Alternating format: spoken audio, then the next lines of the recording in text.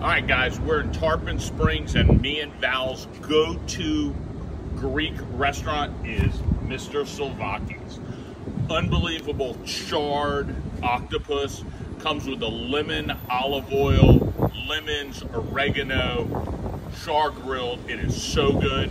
We also like the gyros and the Greek salads, but they're really famous for one of Val's favorite dishes, the Greek chow mein. It's kind of one of those rice dishes that's pretty neat, but hey, if you're looking for a great place for Greek food about an hour south of Hudson and Hernando Beach, it's Mr. Slovaki's.